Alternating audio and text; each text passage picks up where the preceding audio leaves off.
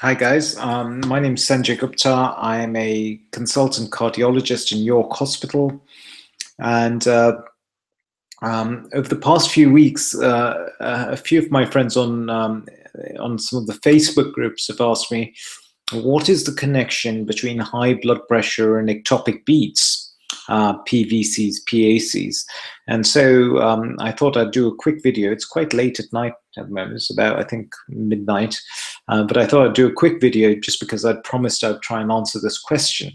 Now, the first thing to try and understand is blood pressure. Okay, so if the heart is basically a pump, okay, and it's trying to pump blood out, and if the resistance to the blood being pumped out is increased, then that causes a high pressure.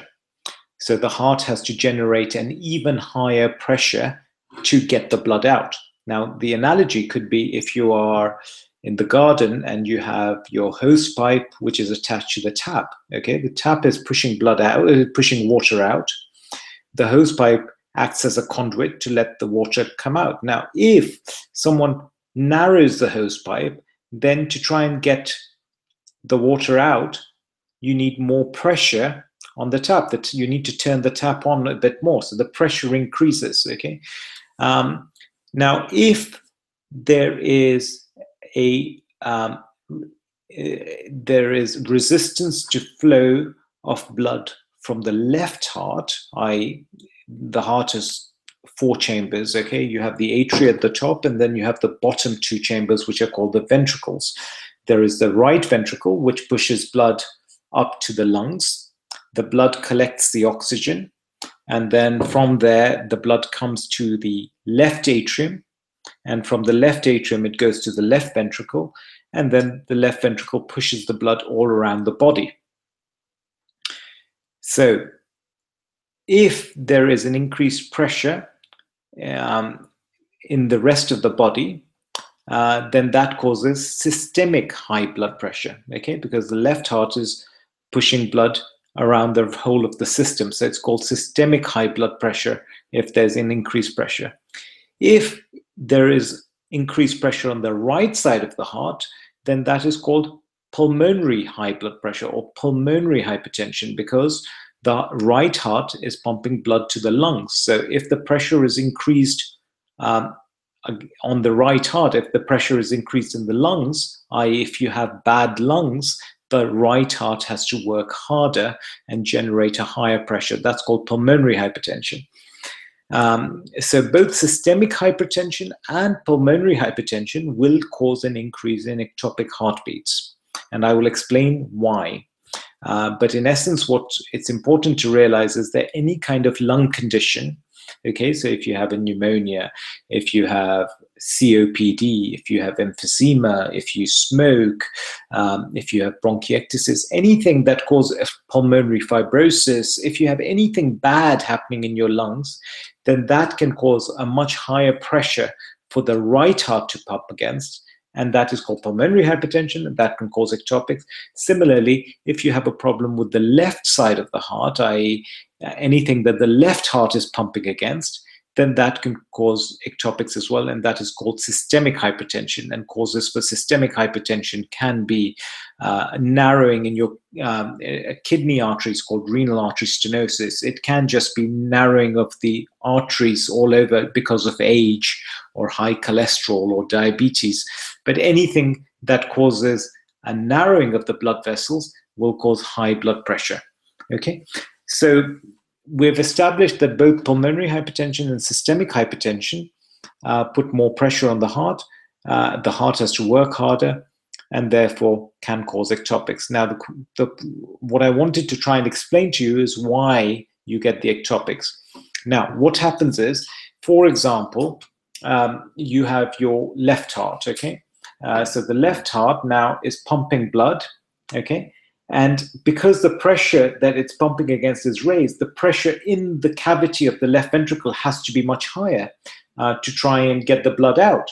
So now when the blood is coming from the lungs into the left heart, it has to go through the left atrium, and from the left atrium, it goes into the left ventricle. Now, the way it works is that the first part of the blood goes straight through. The left atrium doesn't do anything. It just acts as a conduit. Okay. And then towards the end, what happens is the left atrium contracts and pushes a bit more blood in the heart, and that generates a more effective contraction. What happens in hypertension is that the pressure is already high in the left ventricle. So the passive blood, which should just go straight through, doesn't go in as easily because the pressure is already high. So the blood can't just flow through. And there is a greater dependence on the atrial contraction towards the end to push the blood in. And that means that the atria has to work harder and harder to try and get the blood in. And as the atria gets harder, as the atria works harder, it stretches because it's a thin-walled object. It's a thin-walled chamber. And as it stretches, it increases its propensity to have premature atrial complexes because of the stretch that happens in the left atrium. And the same thing happens in the right atrium. And that is why we see so many people who have lung disease develop lots of atrial ectopics and then eventually develop atrial fibrillation. You will see a lot of people with COPD, with emphysema, develop atrial fibrillation, and they often get a lot of atrial ectopics. Similarly, with high blood pressure as well, you do get an increased number of ectopics, and then eventually a lot of people go into atrial fibrillation. And the secret really is to just try and keep the blood pressure low wherever possible. Now, it doesn't mean that you have to rush and start taking tablets. For a lot of people, the reasons are lifestyle related. So if you're smoking, please stop smoking, because undoubtedly the more you smoke, the more you make your lungs worse, the more the pressure on the right side of the heart increases, the more the atria has to work, and the more the atria will stretch, and the more you will get ectopics, and eventually you will get atrial fibrillation. So smoking is really bad. Similarly, anything that increases your blood pressure, stress, diabetes, all these things are bad. And it's important just to try and be cognizant of these and monitor your lifestyle and make modifications to your lifestyle to reduce the likelihood of this happening. Now, if you have a very high blood pressure, then it's obviously a very good idea to have this treated.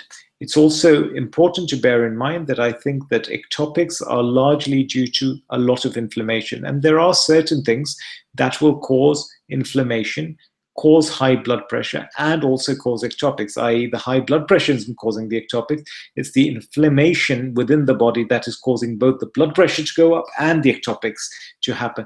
And these conditions are things like sleep apnea, diabetes, stress, and it's important to pay attention to this. So that, to my mind, is the mechanism behind why people with high blood pressure often complain of ectopics. The only thing you can do is to try and control your blood pressure as best as you can, and to try and lead a good lifestyle. And hopefully that should calm the ectopics down. The only other thing I'd like to say is magnesium often helps in this setting as well. So I hope this was helpful, and many thanks once again for listening. I'm really grateful for all the comments I get. I'm really grateful for the subscribers. I would dearly like to have more subscribers. I promised myself that I'd like to try and get 3,000 subscribers by the end of the year. At the moment, I'm lagging on 1,100. So if you could share my video, I'd be very grateful. If you could, please like it. I would be really grateful. It's just, it's something I'm really passionate about. It's something I'm really committed to doing. And having, lots of comments, having some feedback is really good motivation. So I'm really grateful to all of you. And it's quite late at night, so if you're watching this, thanks for thanks for staying up and watching me when you could be getting some nice sleep. Now, if you want to get in touch with me, you can do so through my Facebook page. I'm also on Twitter. But the best way to get in touch with me is to send me a message through my website, www.yorkcardiology.co.uk. And you can ring my secretary, Jeanette, who's based at York Hospital, on 01904 725811. Thank you very much. Good night.